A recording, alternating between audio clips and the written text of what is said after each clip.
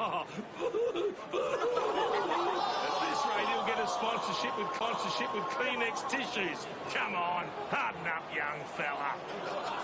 Riewoldt beats Taylor on the lead and plays on now.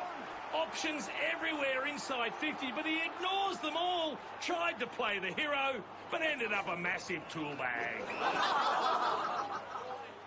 Frawley for the D's.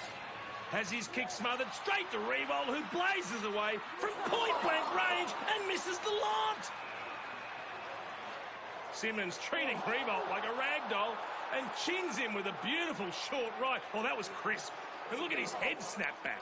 Never seen a boy on a man's job. Ball forward for the Saints. Ends with Riewoldt, who tries a simply ridiculous dribble kick. I hope they ban those in the future. What a flog. Riewoldt now. A critical kick for the Saints, and he delivers a sack.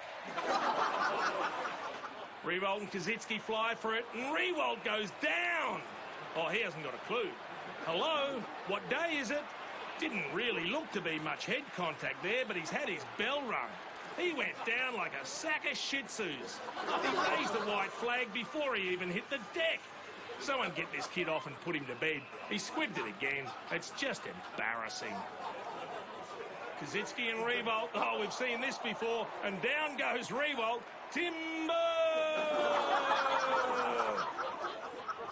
Oh, the Port boys are into Riewoldt. Trengove owns him.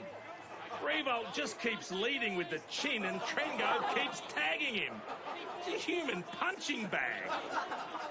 Riewoldt, an absolute soda for the Saints. Cannot miss. Ah!